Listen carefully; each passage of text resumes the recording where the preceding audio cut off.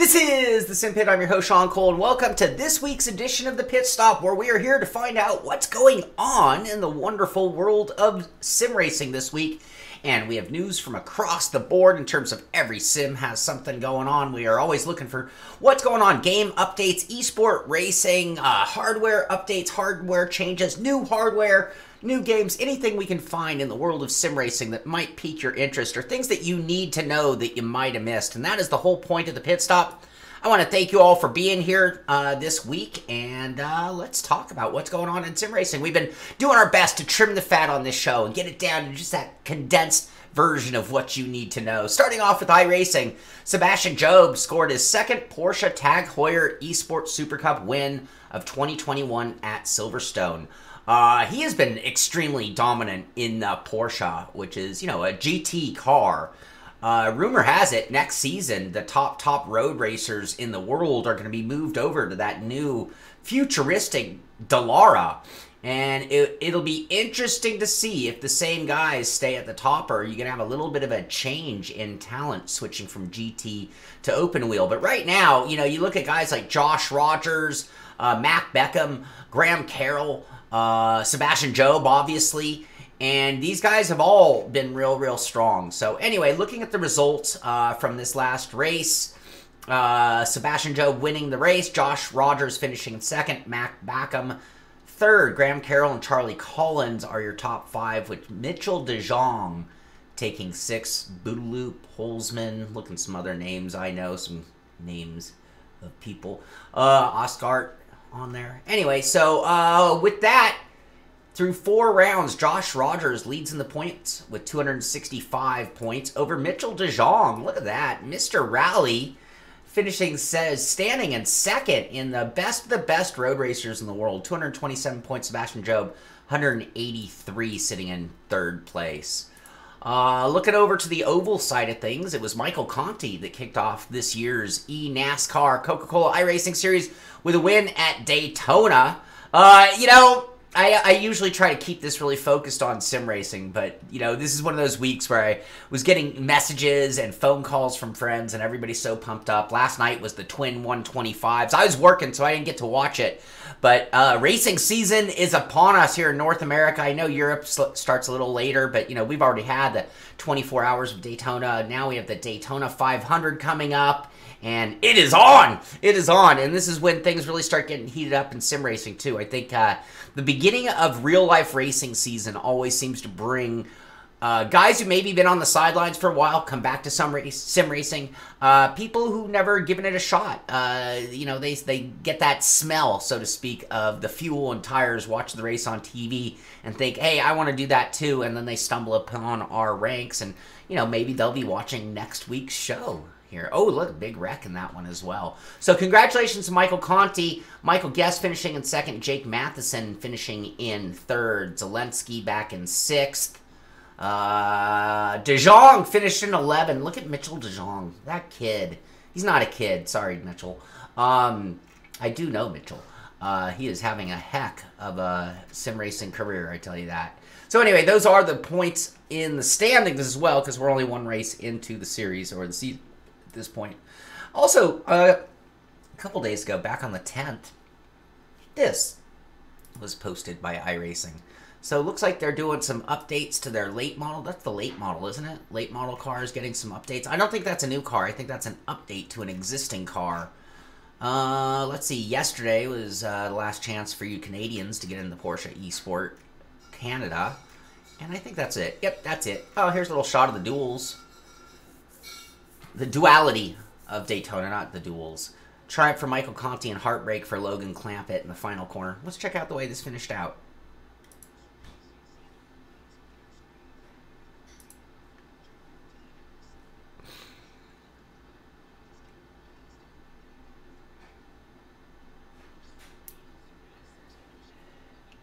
Oh!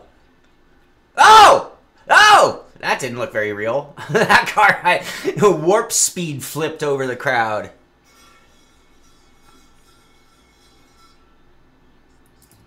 Way to go, Michael. I've met Michael. You know, I got to tell you, I am such a lucky guy. When I do this and I talk about this, and I just think, you know, I've met a good amount of the people. When we get into the esport level of things, you know, and I start naming guys, it's like, well, you know, I have actually met and hung out with and raced Mitchell de Jong. I have met Graham Carroll. I have met Michael Conti. These are guys that I actually have met in real life in many cases, so, or interviewed. Okay, wait, I take it back. I have never met Michael face-to-face in real life, but I've interviewed him on the show. I have met Graham Carroll face-to-face, and I have met Mitchell de Jong face-to-face. What else? Assetto Corsa. So I put a video out a couple of days ago, and I'm going to come back to channel lineup. But right now, this was on our main channel, the Simpit. But here is a video, and this is a great day. This is the ACC Streamer Community Race.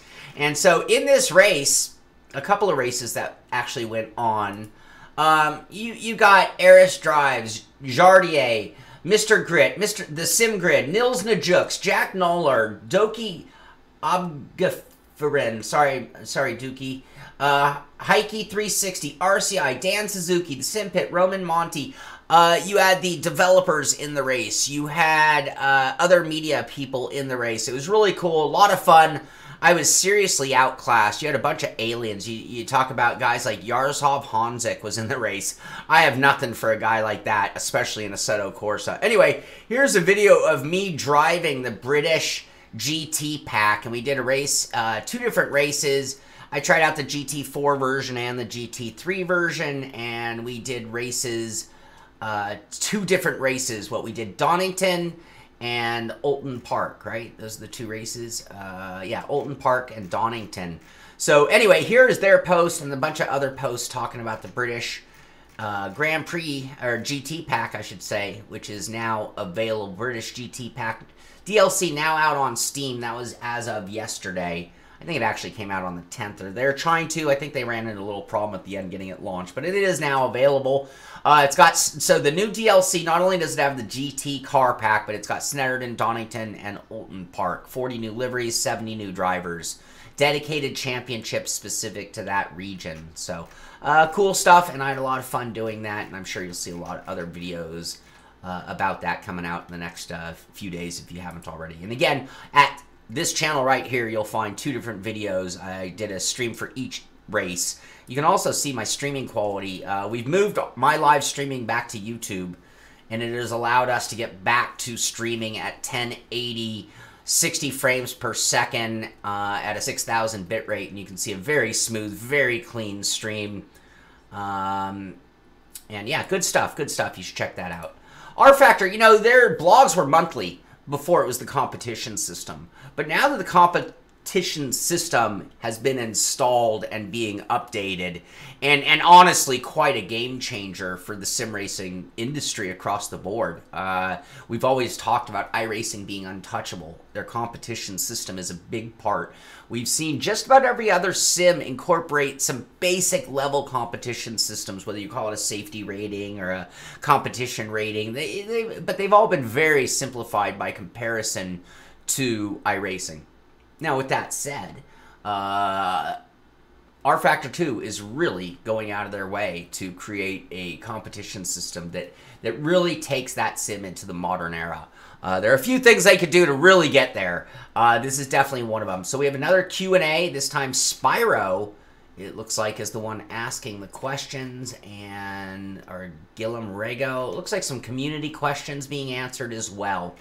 So if you want to just find out how things are progressing on that, as I mention every show, I have the link to all of the topics that we're talking about. The link to these are all in the description of the show here on YouTube. So whether you're watching a show live or whether you're watching it after the fact, those links are there. So if you want to check out and read every Q&A part of week 6 of the R Factor 2 competition system Q&A, it's all there for you. Also at R Factor, they're talking about a new build release that came out a couple of days ago. And in this new build, there was an update, PBR update of Indy is ready to download as well. So apparently there was an update and some specifics to that update that all went along in that. What else? George Russell and Alex Albon lead the lineup for the final virtual Grand Prix event. This is the $100,000 charity event that they've been talking about. This Sunday's race is Interlagos. at the virtual Sao Paulo Grand Prix. You're going to have a bunch of esport drivers, esport stars, we could say. We're going to have a lot of real-life pros, like we said, Albon and Russell. And they're going to run this event for charity. This is Sunday the 14th at 1800 GMT. Various different streaming platforms will be used, and you can see all that in the description there. Again, link to this is in the show. We don't talk about Dirt Rally all that much. I think big reason is Dirt 5 maybe wasn't necessarily made for our audience, per se. I'm not going to say it was a good or bad game. I'm just saying it wasn't necessarily made for our audience. Anyway, the Dirt Rally 2.0 World Series Grand Finale takes place on February 27th. Thrustmaster has become an official series partner on that one. So that'll be going on towards the end of the month here, and it's going to be broadcast with Andrew Cawley and John Armstrong doing the commentary. So mark that date in your calendar, and then we just have some other, nothing really news related from them. Formula One, I try to keep things sim racing, but I do have a few real life Formula One heroes, guys like Fernando Alonso. I love Alonso because the guy's really been one of the best guys, especially in the Formula One world. One of the best. I mean, not to take away anything from Max Verstappen or Lando, but Fernando has been definitely one of the people creating an esport team, being heavily involved. Anyway, unfortunately, Alpine F1 team can confirm that Fernando Alonso has been involved in a road accident while cycling in Switzerland. Fernando is conscious, which implies that it was maybe quite an injury, by the way, just the fact that they're acknowledging that he's conscious, and well in himself, and is awaiting further medical examinations tomorrow morning. This was yesterday, so we wait for new news. Sounds like he's going to be fine, but sounds like maybe even took a hit to the noggin. So get well fast, FA. Fernando Alonso, get well quick. So NASCAR Heat, so I don't even know this much about this guy, so I'm kind of asking you guys the question. Maybe in chat somebody can give us the answer so everybody else can know. So NASCAR Heat is sponsoring the 78 Mustang in the Daytona 500. So here is their paint scheme. They want to know. And then there's just like, because their name is on a car, there is just all sorts of stuff. So Matt Tifft, I believe is the driver name. Matt Tifft, team owner of Team Live Fast, Cleveland sports fan, brain tumor survivor, actor, watch our web series every Tuesday. I don't know Matt Tifft. I'm assuming if you're a NASCAR fan, you do. But here's a little burnout by their car. This will be in Sunday's race. Here it is. Hands up, who's hyped for the Daytona 500? And that's all there it is, coming off the hauler. Here's the hauler coming into Daytona. There it is in its pit garage. There it is backing up for practice. Yep, rolling out for first practice. That just looked like one of those shots. And here is the driver, BJ McLeod. Team owner of Team BJ McLeod. Team Live Fast. So I'm a little confused. Again, I'm not the biggest NASCAR follower in the world. I watch some races. Here, what's he got to say?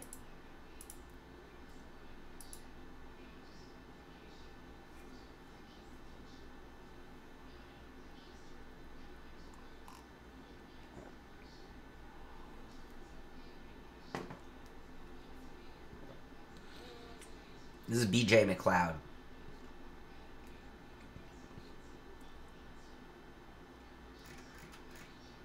Okay, and then there's the car. All right, so good luck to him. Hey, represent sim racing and advertise sim racing in the Daytona 500. I'm all for it. You know it.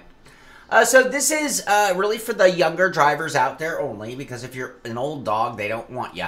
The FIA Rally Star DLC is now available for WRC the game, bringing you the brand new M Sport Limited Fiesta Rally 3 and an exclusive stage for the Rally at Home challenges, which I believe everybody can do this. Everyone can get the DLC. Everyone can do the challenges. However, to become the next WRC superstar, you're going to have to be within their age bracket. But the FIA, Nacon, and the Studio KT Racing are pleased to announce that the new Rally Star DLC for WRC, the official game of the WRC game, is now available. And here's details on the whole Rally Star program. Start your career now and become part of the World Rally Championship with the FIA Rally Star program. I just remember, I think is it 24 years old?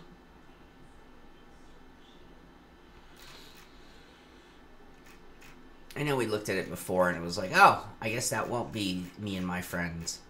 I can't remember. But it was younger. It was like maybe under 29 or under 24.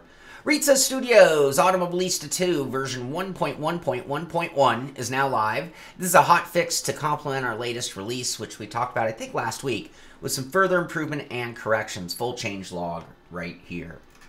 So there you go on that one. And where am I? Here we are.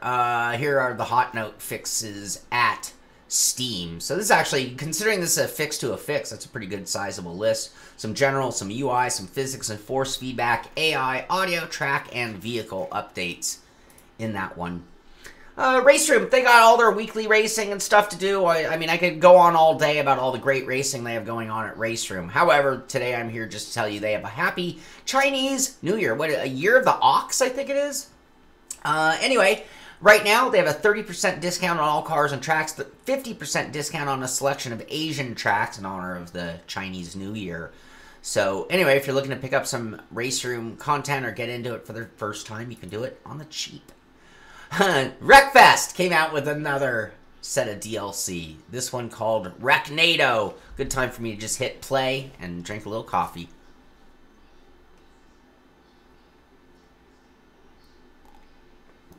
Look at that track. Yes! Yes! Look at this!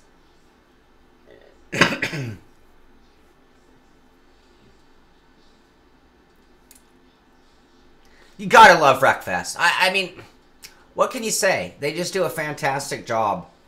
Ice cream truck.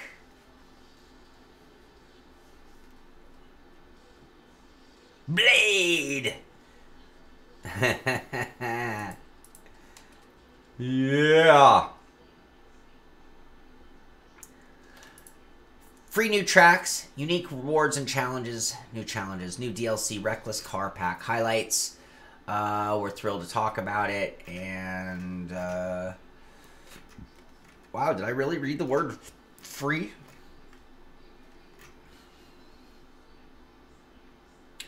Yeah. New free racing and derby tracks, Wrecknado. New free tournament reward bundles as well. So, awesome. Thank you, Wreckfest. Thank you, guys. Thrustmaster. All right. Wow. This is kind of a big deal. Is it going to play? This was giving me difficulty all morning trying to get this to replay. It was my thumbnail of the day, by the way. Check this out. Can we go full screen?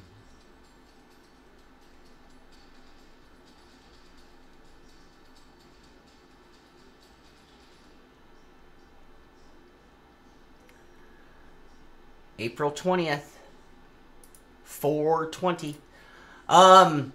So do you realize what we just saw? I mean, you could say that Thrustmaster's been kind of living in the dark ages for a little while when compared to like Fnatic, who's really been pushing and accelerating their entire lineup across the board. Well, great to see what looks like I mean, it's all blacked out. It's hard to tell, but it looks like the first piece of like absolutely real substantial hardware out of Thrustmaster. I mean, I see a screen, I see some fancy looking buttons, I see some carbon fiber LEDs. I mean, in the words of Tim Allen, right? I mean, that's all good stuff. So, all right.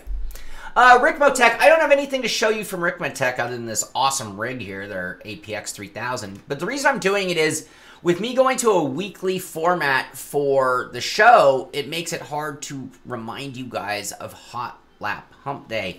Hot Lap Hump Day occurs on the third Wednesday, the third hump day of every month. And that is our big time trial into a race. We've changed the format. It's gotten very, very fun. I'll be there. Robbie Unser will be there. Kevin Ford of Extreme Motorsport will be there. A lot of our Simpit crew guys will be out there racing as well. Should be a lot of fun. Welcome to everybody. That's going to be Wednesday. Just tune in right here at the Simpit Wednesday at 3 o'clock my time, and I'll be giving out the password. Everyone can join us. So that's this coming Wednesday. Lunar New Year pack for Euro Truck Simulator 2. So they have some truck schemes, paint schemes, in honor of the Lunar New Year. It's going to set you back $2, so not a big deal, but it looks like 12 beautiful paint schemes is what are included in this honor of the Lunar New Year. Let's see, a couple more things. We're going to bring this show to a close. I did mention that here on the Simpit channel, we had our British GT pack videos. Well, also coming out just a couple days ago was this. Oh, GT Omega. You know, these guys have been known for many years now making some let's call them mid-range rigs. And they've done a great job of making a name for themselves in our industry. This year has been the year of the 80-20 rig. That's what that profile tubing extrusion. You see a handful of different companies at this point. I mean, some would argue that maybe P1 was the first. But there are so many, and I would say they were not the first. I built an extrusion tubing chassis 10 years ago. But as far as making a mainstream, P1 really came on the market, and now you've got a lot of different companies making variations of the profile rig, including GT Omega with the Prime. I've got one of these from them for review. I got it very early on. It was just hard for me to get it in the rotation here, so it took a while to get it done. But you'll see mine's silver and black, and every other one you've ever seen is all black. This is actually a pre-production model. That's how long I've been sitting on it, so I really should give you all a huge apology for taking so long to get that done, and a huge apology to GT Omega as well. That seat there is my seat. I had to go all the way out to my storage and unpack that seat just to do the review, among a few other hurdles that kind of slowed me down on that project. So apologies to them, apologies to you, but that video is now out, and you'll find that right here at the Simpit on YouTube, and a great review. I mean, in my opinion, I think it's a good, solid review. I'd love your thoughts on it. Just put them on the comments. Let's check out a few rigs, talk about the Simpit business, and then bring this show to a close. I just like seeing rigs that give me a smile, give me a laugh, maybe take me back in time. The Ericonian posted this one. Yet another, it ain't much, but it's mine post. And it's my solution for the sliding chair. So you can see he's got his chair anchor tied down to the wheel stand with his Fanatic pedals, Fanatic base, and a Logitech shifter all working it together there. Not bad for whatever it takes rig. And looking kind of on a more refined, nicer rig, we've got this shot here by Pepe Sim Racing. Pepe Sim Racing showing off his curved triple screen, monitor above, and a very nice looking, that very well could be a P1 chassis. I think that's an all blacked out P1 chassis with the OMP seat. Fine looking rig. He's got an Archer Racing wheel up on the shelf. He's using the Porsche rim on what looks to be a podium base, if I had to guess. Kind of dark in the photo, but that guy's got a nice looking rig right there. Congratulations, Pepe Sim Racing. All right, this isn't a rig, but this just was awesome. I always thought this is the way slot car racing should be done. All right, you run your treadmill to get power to your car, and that's how you race. Billy Strange, you out there? I know you used to own a slot car racing facility. You ever hook up some treadmills and make people work for it? This is posted by Jarkeb, when you just want to go fast. And that was definitely good for the chuckle of the day. Go, go, go, go! You know, if you were too good a cyclist, you'd actually have to slow down on the corners so that you're going to launch your car. All right. I like this just in sentiment, mainly. I mean, I'm a pretty good fan of this rig. It's a good, inexpensive rig, this next level racing. But what I loved here was the post, and this was posted by WW Craw. New to the sub, but I had to post the gift my wife got me. Thank you. Thank you, wife. Good for you. What a wonderful wife. Anybody else ever get a sim rig from the wife? I'm not married, so I didn't, but no one's ever bought me a sim rig before. Pretty cool. Oh, look at this. This is even better. If you look at the back, you can see he's got an old, crappy wheel stand. Like, that is the starter stand of starter stands.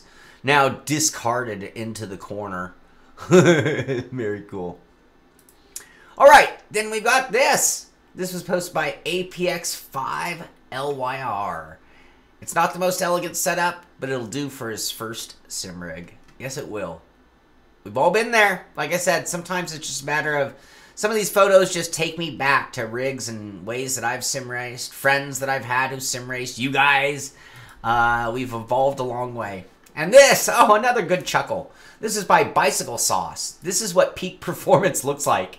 And at first you see some red handles and you think, ooh, fancy billet aluminum stuff. Oh no, this is just like duct tape and bolted to a Logitech shifter. He's got that, I believe that's that pretty well-known eBay handbrake, I'll call it. I don't know the real name. If I'm not mistaken, that's what it is. But hey, that's a lot on a wheel stand. I'm not going to knock your setup at all. I think you've done a fine job on a minimalistic variation of what would be a very good performance rig. You can see he's put a lot of miles on. You can see the rippling in the leather. This guy drives. This guy drives for sure. All right. That takes me to Simpit business, and then we'll bring this show to a close and wish you all a great weekend. So this week we missed the Pit Pass. Devin Booth takes care of the Pit Pass with the update of all of our series racing across the board.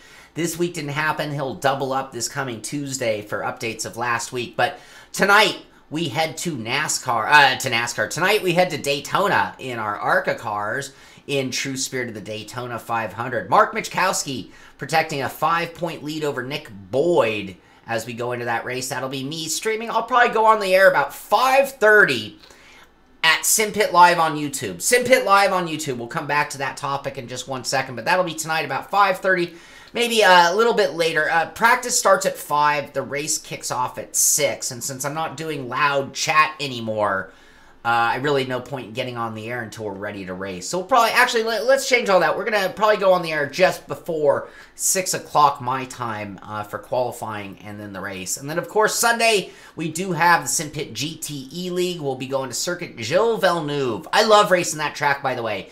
If there's a race worth watching, it's any race at Circuit Villeneuve. That track just, every time I'm there, it seems that it ends up being a great race. Gonzalo Perón with a monster 50-point lead over Randall White as we head into that race on Sunday. I find myself in 4th place. I dropped some points last week. Really nowhere near even getting towards. I'm 40 points back at Kevin Burrows. So those top 3 are starting to separate themselves from the rest of the group. And then we have some battles for prestige for 4th, 5th, 6th with 3 races to go. So that'll be Sunday right here on, no, I'm sorry, not right here, at Simpit Live on YouTube. I'll come back to that. But tomorrow morning, oh, look at our new graphic. Can I zoom in on this? What is it? Is it Control?